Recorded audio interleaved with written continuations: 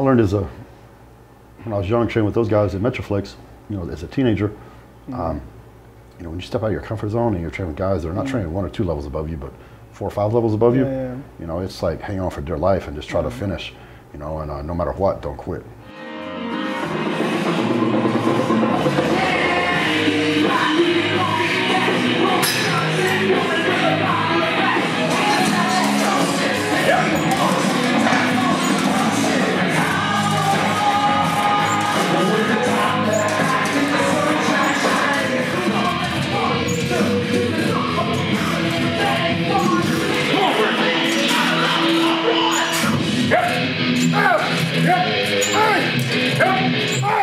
You know what? Almost anybody can do a hard set.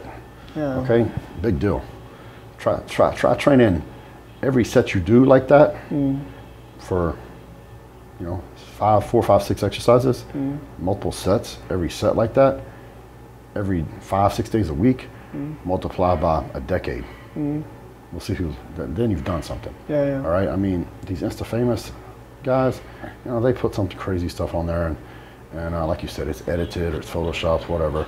You know, some of these cats, I know a couple of them in particular don't even use real weights, and you know, so it's all bullshit, man. I mean, you know, and some of the stuff they do, yeah, it's true, it's impressive to get views or likes, but you know, it really mean nothing.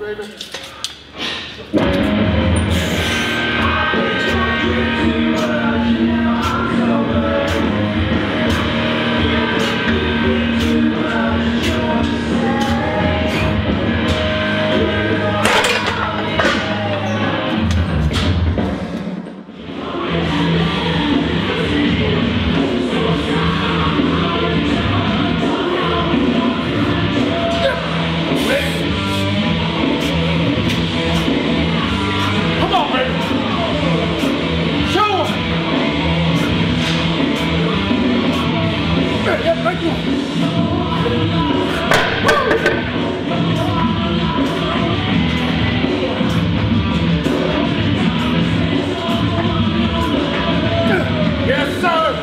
Ain't nobody. Automatic, baby. Perfect.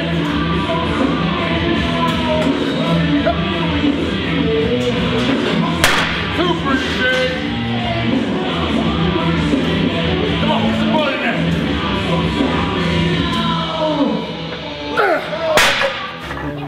The real champions, and the people that really have done something, you know, they grind every day, man. And you know, all that hard, when you see them on stage or you see them, you know, in a meet, whatever they're doing, you don't see the hours of solitude in the gym when ain't nobody watching, nobody's filming you.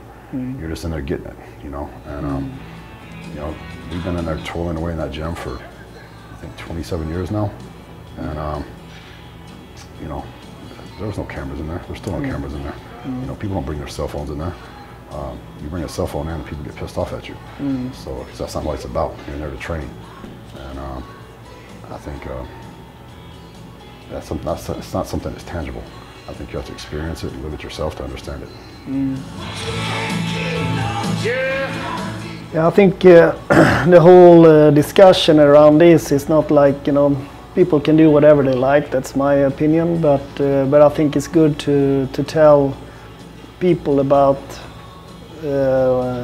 like what the old school, real school type of feeling really is with, you know, passion and purpose, and be, you know, pure with the thoughts around training hard with high intensity. And I agree with you. I don't understand you know, I kind of watching that video and I kind of got a little amped up during it when I told you know, everybody to F off that wants to criticize what we do, because what's wrong with hard work? Yeah. How would you criticize somebody for working hard? To me, that makes no sense. That's ignorant. And you never ever hear me criticize other people on how they train. You know, if they train light, whatever, that's up to them. What I'm talking about is what we do as hardcore bodybuilders, and you know what the whole GASP culture is about, GASP attitude. So, you know, if you want to train differently, cool, go for it, man. I don't care. You know, if you want to get your bouncy balls and bounce them against the wall and catch them or whatever and jump up and down, more power to you, brother. But on the flip side of that, don't criticize me for what I do. So just because it ain't right for me, don't mean it ain't right for you. And you should remember that.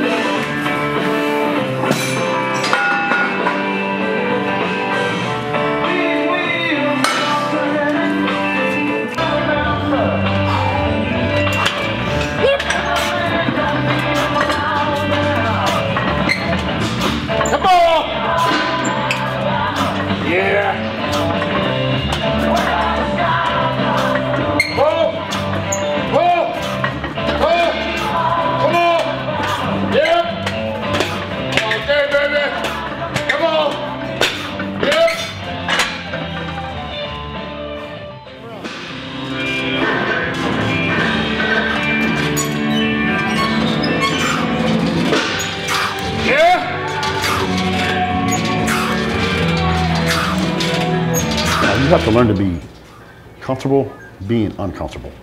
And that's a hard thing to learn, you know, because bodybuilding, especially hardcore bodybuilding, you're going to be uncomfortable. You know, you train, I mean, if you train at high intensity and you train it hard, you're going to be uncomfortable, man. You sometimes learn how to take the pain and train through the pain, especially during a high rep set, you know, you're pushing heavy weight. That's a hard thing. Mentally, that's a hard thing to learn to be comfortable with. And then once you learn to be comfortable with it, you got to learn to embrace it. And love it. You know, I got to and then do it again. Yeah, and do it again. You rest 69 seconds, do it again. You ain't really recovered from the first set yet. You know, the pain's still there.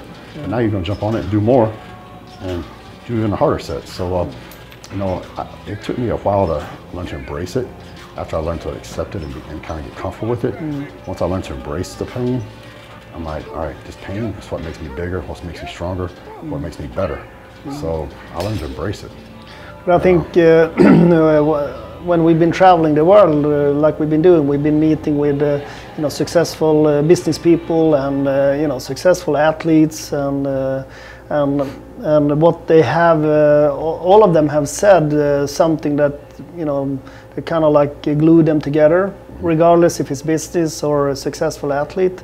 And they say that you know, learning how to be comfortable with a very uncomfortable everyday situation, where you know, put yourself through the ringer and you seek it again and again and again.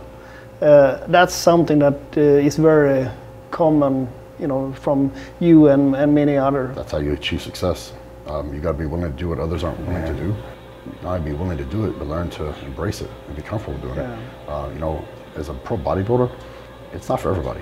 And you know, you're going to train harder than you ever trained before. You're going to be sore. You're going to go through intense pain during your workouts every single day. Off season, you're going to eat so much food that you're going to be miserable because you have to eat so many calories, good clean calories, to grow. You know, I remember staying up at 12, 1 o'clock in the morning, trying to get my last meal in. I was so full I couldn't eat. I'd take a bite, chew it up, drink some water, swallow it. I used to get angry at my food. And it's like I treat my food like a workout almost.